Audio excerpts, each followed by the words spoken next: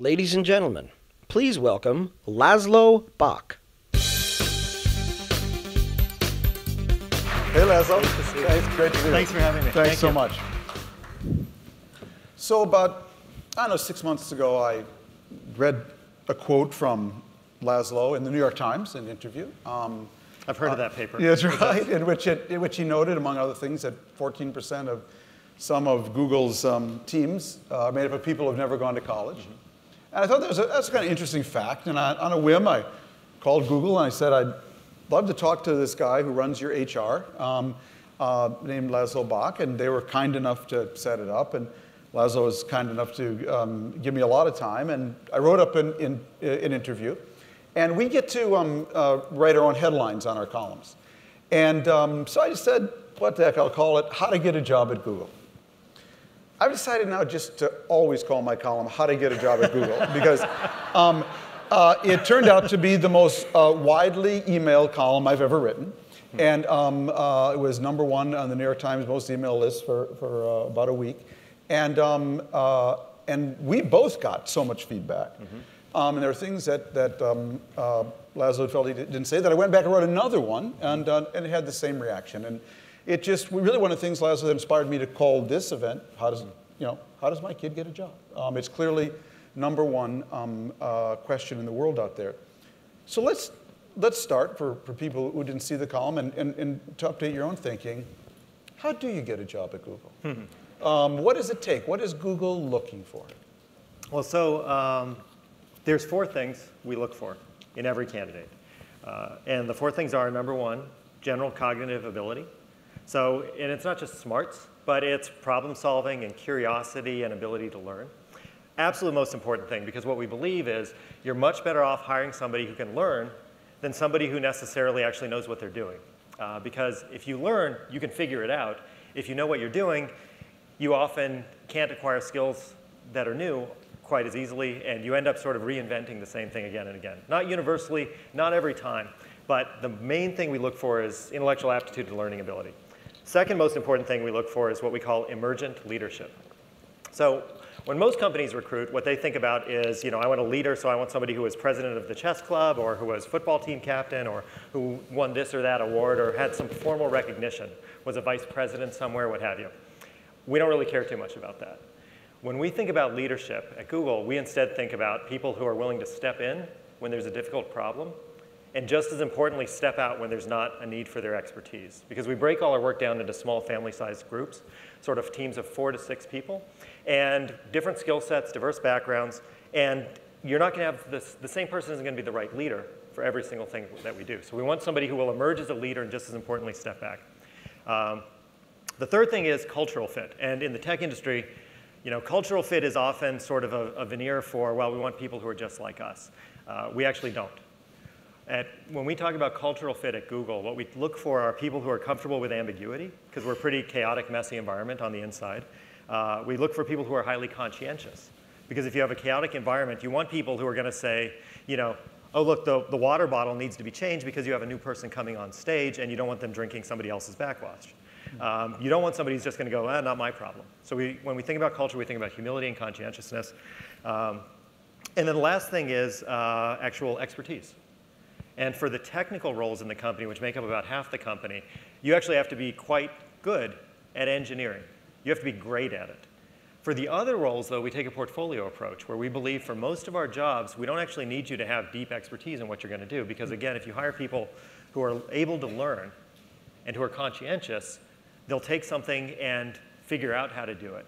And what's beautiful is most of the time, when faced with a problem, they'll solve it just as well as anybody else would, but 5 or 10% of the time, they'll come up with something new, something creative that you won't get if you have somebody who sort of, to take Abraham Maslow's dictum, sort of, when the only tool you own is a hammer, every problem resembles a nail.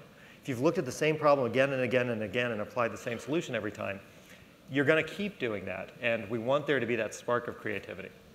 So, Laszlo, the teams where 14% of the people have no college degree, tell me about that 14%. Where did they acquire their skills? How did they acquire their skills? And what was it they showed when they applied to Google that said to you, we're going to hire you, we don't care if you have no degree? Well, so let me first say that the 14% isn't representative, right? Yeah. There's pockets of the company There's where some that's teams true. who There's say, right. pockets where there's less. Yeah. But it's actually interesting. They acquire the skills in all kinds of places, right? You know, Sebastian Thrun was here, I know, earlier talking about Udacity. Some of it is just online training. A lot of it is self-taught. Some of it is actually in school. Turns out school works. You know, if you can go to college, go to college. It helps. Right.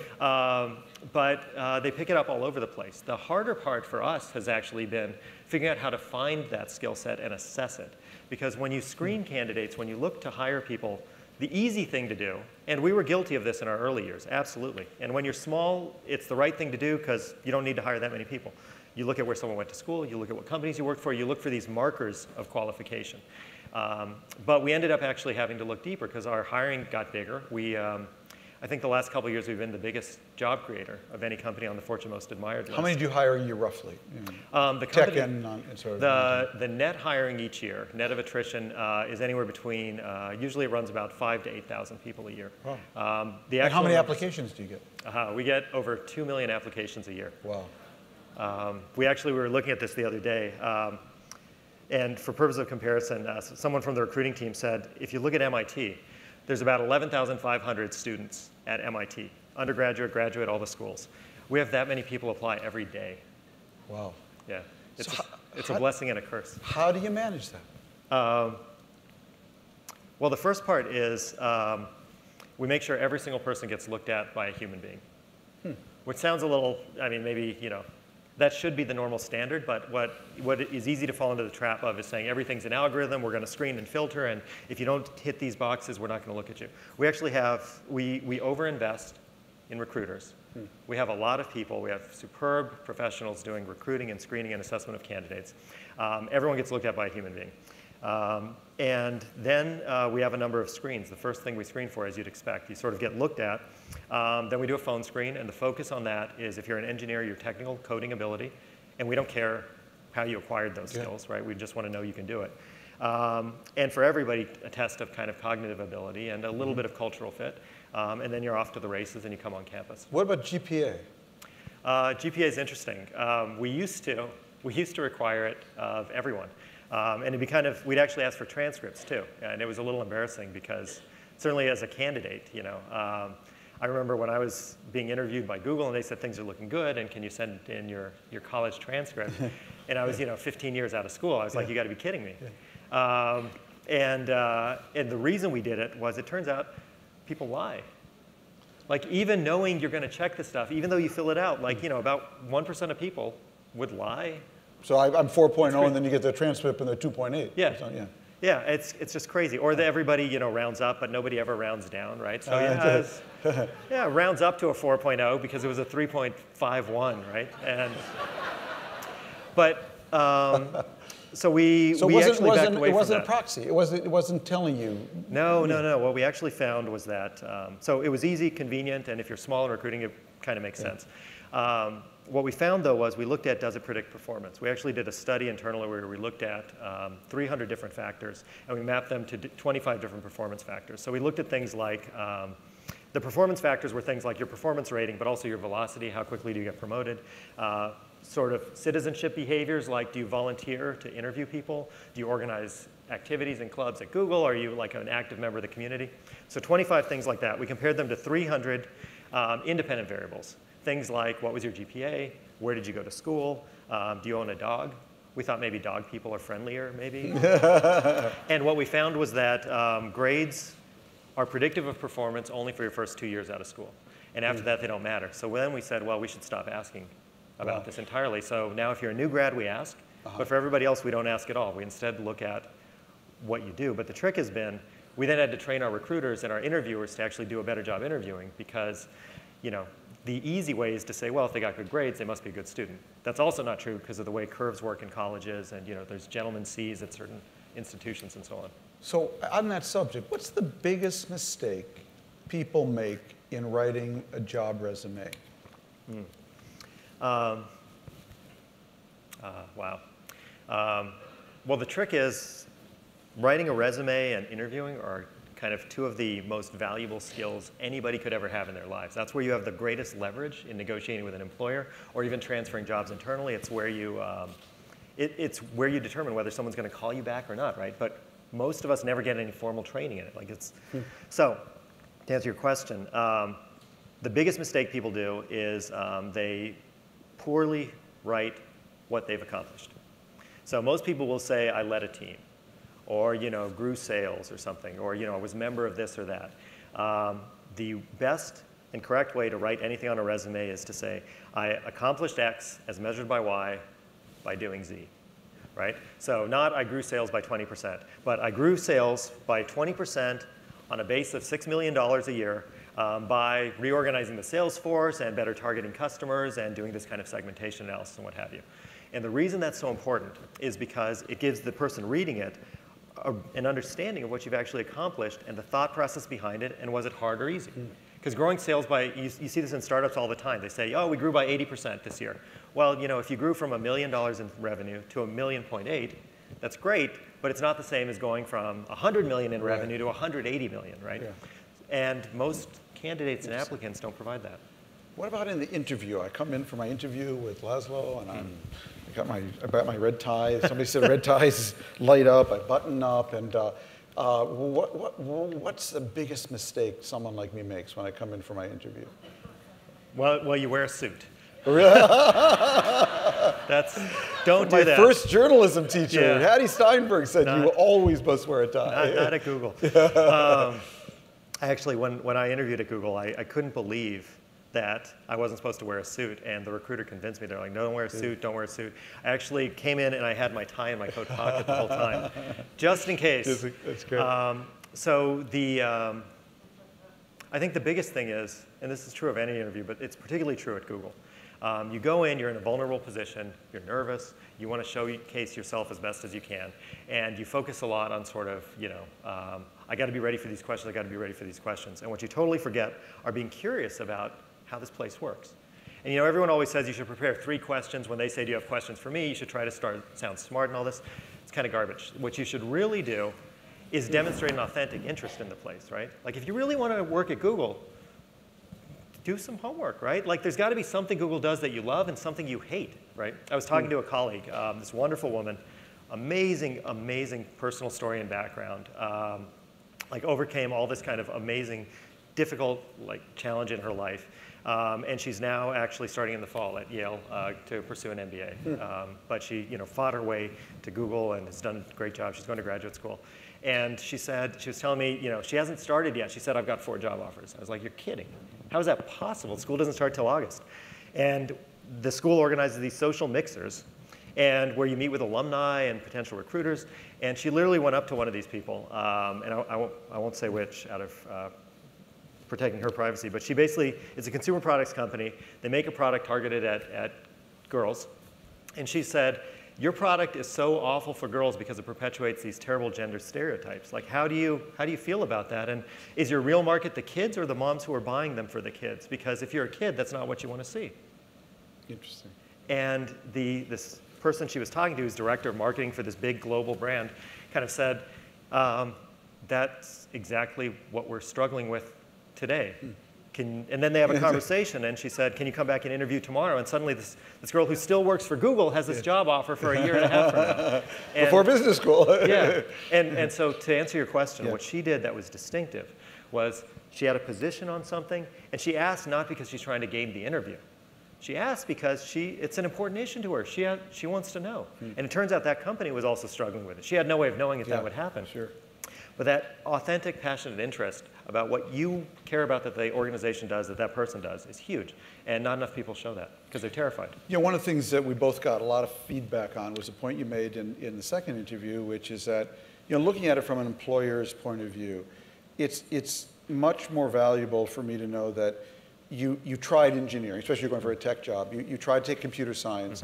And even if you got a C+ in it, you didn't give up on that or physics or chemistry just because you're worried about the grade, and take a gut course, an easy course, and you got an A. And we both got, readership mail on that, a lot from English teachers and others who said you dropped computer science for English. But how do you think about that? What was the point you were trying to make? Yeah. So I think it's worth, laying out. Yeah, so thanks. I have a liberal arts education, went to a liberal arts college. I think it's critical, important. It's important as a nation. It's important because of the breadth you get. And I think what you discover later in your career is having breadth actually allows you to see connections that people who just have depth don't see, right? Mm-hmm. I'm not saying I see them in particular, but what I've seen observing other people, right? The more you know about more things, the more interesting connections you can make, right? Again, not to pick on Sebastian, right? But he's a computer scientist. Like, what's he doing designing an online university? But because he can bring different fields together, it's pretty cool. So my point was more that people shy away from pain, right? And math and hard science classes like biology and physics and chemistry, they're graded typically on a straight curve. The entry-level ones in computer science, for example, are treated as weeder courses. So there's all this pain associated with going through it, right? And you're a finite number, only 10% of people are going to get A's. Whereas in most other classes, it's much more general, and if you clear some bar, you're going to get an A, right? Which is why you have schools where, there's East Coast schools where the median GPA is like a 3.5, right? Yeah. Everyone gets an A. And the things you learn by taking these more quantitative classes, where you actually experience this pain of like the grades are tough, professor's not as friendly, I'm not going to get straight A's, are incredibly valuable the rest of your life because you learn, first of all, analytical skills, which are really valuable. And it'd be great if more people study computer science. I think that's important. But most people in America don't understand compound interest, right? Like they say, which should I pay off, my credit card or my student loan? Well, I'll pay off whichever payment is higher, not realizing that, you should pay off the higher interest one first because that's costing you more money. That's what you need to learn. You develop this resilience, this grit, because you're sort of like face a clear objective standard. You meet it or you don't, and then you try to overcome it again. And in the real world, once you graduate, that's kind of life, right? Like the people who are successful are the ones who do meet failure and learn from it and persist. So that was the point. And taking the other classes are incredibly important, but I think it's an error for people to shy away from these more challenging, not more challenging, but more structured in their assessment and more objective areas because it's hard or it doesn't seem as much fun because those skills repay you over your lifetime tremendously. Google did something unusual. You did an audit on minority hiring and shared it with the public and showed that in terms of African American participation in the Google workforce, particularly on the technology side, was infinitesimal. What's been the company's takeaway from that? Well, we've, what was the result? The result. So yeah, we chose a few weeks ago to make public our diversity statistics. And we actually made that decision a couple years ago. But we wanted to actually make sure the data was correct because the way you're required to report to the government every year and the way they ask you to report is they say, well, if employees don't self-identify, please make a guess.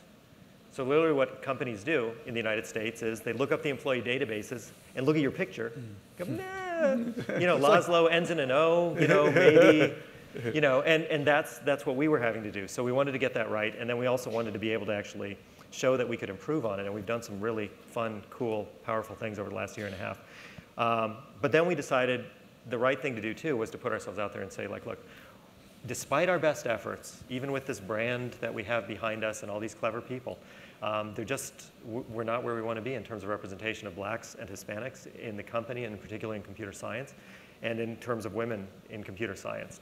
And what we've been doing since then is a tremendous amount of work in partnership with a wide range of organizations, with HBCUs, the historically black colleges and universities. One great example is we actually had a Googler. We didn't have him. He chose to. We have this engineer named Charles Pratt. Brilliant guy, wonderful guy, a couple years out of school. And he decided to go hang out at Howard University for a semester and help them design a course on computer science. And they had one, but the challenge is the people who end up coming into Howard and studying computer science are coming fairly new to computer science compared to somebody who goes to MIT who probably had dad, and the stereotype is it's dad, sit him down at age 10 and start teaching him about engineering. And so you have a very different level of preparation. So Charles went and spent a year actually with Howard working with the faculty there. And we went basically from having 0 interns from Howard in computer science to having 11 this summer, which we're delighted with. So we've been doing more targeted outreach, and the early signs are good, but we can't do it alone. There's a big pipeline problem, and we're nowhere near where we ought to be. So before we go to questions, we're going to move the mics out. People have questions for Laszlo. I want to ask one, but while we're on the subject of college campuses. And it's something you spoke about. I think it's really important with the cost of college education going up now. Whether it's community college and it's $10,000 for 4 years, or Ivy Leagues and it's at $250,000. What is your advice for parents and young people for when they think about their college choice? What to keep in mind, especially in an age where a company like Google may have 14% of some teams with people with no college degrees? That kind of intentionality. What's your advice? Well, I think, first of all, it's a heavy trip to put on an 18-year-old, right?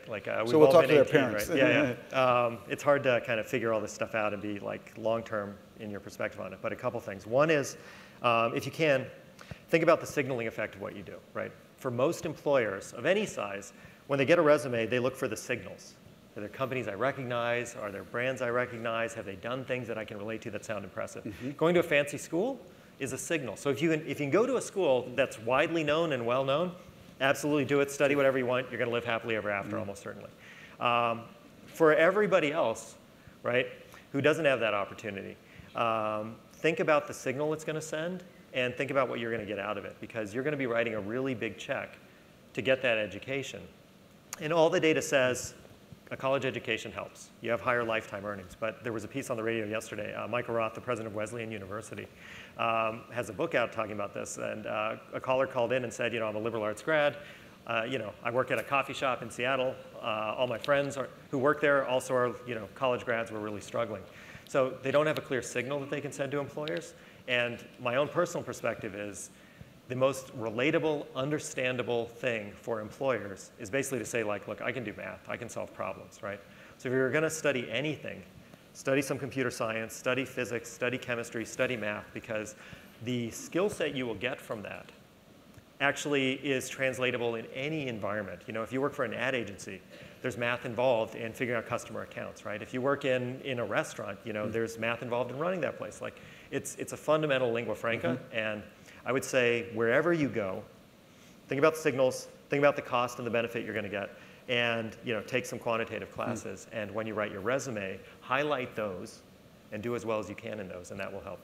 Terrific. We got time. We got long lines here, so we'll start over here, please. And if you'd identify yourself. Yes, my name is Don Asher, and I write books for students about how to find jobs. And my book of interest is How to Get Any Job, Life Launch and Relaunch for Everyone Under 30, or How to Avoid Living in Your Parents' Basement. So my question is really about society, and it's really for both of you. My experience of employers at this time, major corporations, is that they're fighting over the top 4% of graduates, and they'll hire another 10% after that. But they really couldn't care less about the other 86%. So my question to you is a societal question. What are we going to do with this 80? These are college grads. They're already elite because they graduated from college. What are we going to do with all these people? And I mean now. I don't mean in some idealized future. Thank you. I think he addressed it to you. No, it's definitely to you. Well, I actually think it's a bigger problem than you outlined, because in the US, only a third of people actually graduate college, right? A third have some, and a third never go. So you have this tremendous workforce, potentially. And even if you think globally, there's absolutely no reason to think that talent and intelligence is hoarded by the people who happen to go to college or certain colleges, right? The big challenge is there's amazing, capable people everywhere in all kinds of backgrounds. I got this great letter from a guy from the Philippines who didn't go to college, so his brothers could. And he has this amazing story, and he ends up getting a job as a data entry guy. And 12 years later, he's head of facilities for a business process management company in the Philippines, and he's proud. But he wrote that he felt the sting every time that he didn't go to the right schools, he didn't go to school, he was shut out, right? I think the short-term answer is employers need to be more open-minded about what they look for, and they need to get better at assessing people. The problem is we as human beings, we all think we're good at assessment, right? We all think we're great at interviewing people, right? Everyone I've interviewed, of course, I can peer into their soul, and I know and I understand them. And the reality is, by definition, we're all average, right? And so I think the important thing that needs to happen is that employers need to actually understand that the traditional way of interviewing and assessing and screening, all that gets you is more people like you. And that doesn't serve the, setting aside your population of college grads, the 2/3 of people who are just as smart and capable and can do just as much good. And I think that needs to change. Over here, we ask for quick questions, and then we can get as many people as we can. Go ahead. Hello, my name is Christopher Chain. I'm a school board member for the Mountain View-Wisman School District, the K-8 district in Mountain View, where half our students are at-risk minorities, very similar to many traditional Silicon Valley school districts. So my question is, how should our traditional school districts change so that our students may one day be future Google employees? I don't mean to beat the drum, and I'll give a short answer, but I think a few things. One is push them to take the hardest classes and the quantitative classes, because that will differentiate them from everyone else in the marketplace. Number two, have the teachers compare notes. I went to public schools, and one of the things I observed, I remember in 8th grade, comparing, by the time I was a senior in high school, comparing notes with juniors and sophomores, talking about junior high school teachers. And we said, yeah, it was exactly the same when I went through it 6 years ago as 2 years ago. So those particular teachers were doing the same thing again and again rather than comparing notes. And many great teachers do, but I think there's a huge opportunity for local innovation. The third thing is, one of the things we're doing at Google is we made a $5 million grant through Donors Choose to the College Board. And the reason was we want to fund AP quant classes, maths, physics, chemistry, anywhere, and the string attached to it is that the enrollment in those classes has to mirror the demography of your school, right? Because most of those classes, AP classes, tend to be concentrated in affluent, white, or affluent Asian communities, and that's great. They should all take those classes, but we want to tap all the other talented people. That's great. I'm going to ask the last three questioners, just each ask your question, and Laszlo, I'll have you sum it up. Good afternoon. I'm Michelle Jones-Johnson, and I'm here from UMass Medical School in Massachusetts. I lead a team of talent acquisition professionals, and so we always hear about how wonderful Google is and all your best practices. I'm wondering now, what are you thinking about in terms of the future? Are there things around your approach that you think you might want to change from a talent acquisition perspective to position your company moving forward? Great. Thank you, Michelle. Thank you. Over here. Glenn. I'm Glenn Fukushima with Center for American Progress. A few years ago when Craig Barrett was CEO of Intel, he was on a Charlie Rose program. And after talking about all the success of Intel and his own professional success, Charlie Rose asked him, what really keeps you up at night? And he said, the question is whether my granddaughter will be able to get a good job in the United States. So with regard to your point about wanting diversity, I assume that you're open to people from around the world to apply to Google. But is the concern that Charlie Rose stated, that Craig Barrett stated to Charlie Rose, something that concerns you or Google? I mean, do you make a distinction between Americans versus non-Americans in terms of your hiring? Good question. Thank you. And our last one. And sort of bookending that question, Yeah. this is I'm Brian Meckler. I work at Telco Orange, giant evil company. Honestly, Laszlo, does ageism exist in the Valley and at Google in particular? And what are you doing about that? So not the segment that's fresh out of school, the ones that have other interests perhaps than just spending all night at Google. Yeah. Proof again, Laszlo, the last question is always the one that gets you. Yeah. Okay. So short answers. Talent acquisition. I think the two coolest things we're doing, most interesting and hardest. One is we're finding, the sort of easy to find people are found, and the best people aren't always looking around, and so we're building longer, deeper relationships and cultivating people over time. That's particularly true at places like the historically black colleges and universities, where having like a relationship matters. You can't just show up and say, hey, we want to hire you. Like you actually have to build a relationship. There's some very, very neat stuff we're going to do in that regard in the next year or so. The other piece related to that is, and it relates to how you look at resumes and so on, is we're doing broader work on making the unconscious conscious, because we human beings make bad decisions all the time, right? Like there's priming bias, there's anchoring bias, there's halo and horns effect, and all this shows up in when you do recruitment, and you end up like recruiting a certain type, and we're trying to, and working to, and have sort of retrained folks to see past that. In terms of the jobs, I think my answer is, We don't have a U.S. versus non-U.S. bias in terms of hiring people. We're fortunate we have offices all over the world. So we're in dozens and dozens and dozens of countries, so we hire people wherever the best talent is. What we do see is that the most talented people on the planet often do want to come to the United States. If you look at PhD degrees granted in computer science, half of them go to non-U.S. residents and citizens, and they take all that expertise and then they move back home, which is sort of great for the world, but my friend John Doerr often says we should staple a green card to every advanced degree we give in a quantitative field, because people want to come here to learn, and we should give them jobs. And the last question about ageism. First of all, I'll say I believe today our oldest Googler is 83 years old, so we've got a span. We actually look inside the company quite a bit for evidence of discrimination. We look by race, we look by gender, we look by age, we look by job level. Some managers like to sort of, take $10 away from every junior employee so they can give the senior people more money, and it's hard to pick that up, like when you're doing bonus pools and things. We have not seen any systemic evidence of it. And one of the things I alluded to is last year we put 23,000 of our employees through this unconscious bias training program that we developed to sensitize people to the small slights and things that cause an environment to be unfriendly and that cause people who are of different ages to sort of feel uncomfortable or unhappy. So a lot of work to be done. I think we're far from perfect, but we continue looking at it very closely. Laszlo, thank you very much. This has been wonderful. Really, really appreciate it.